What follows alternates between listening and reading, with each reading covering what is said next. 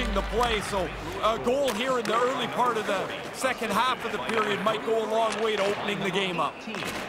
Nice poke check. Quick feed to Mickey Moose. Boston's got it into the offensive zone. Coughs it up on the play. Wagner's going to cover it up and get a whistle. Even with the traffic starting to close in, he had to grab that when he did. Just here in the late stages of this frame, St. Louis leads it 1-0. Boston's got it, and they're on the attack.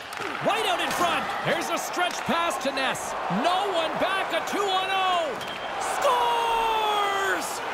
He had to be ready for this puck to end up on his stick.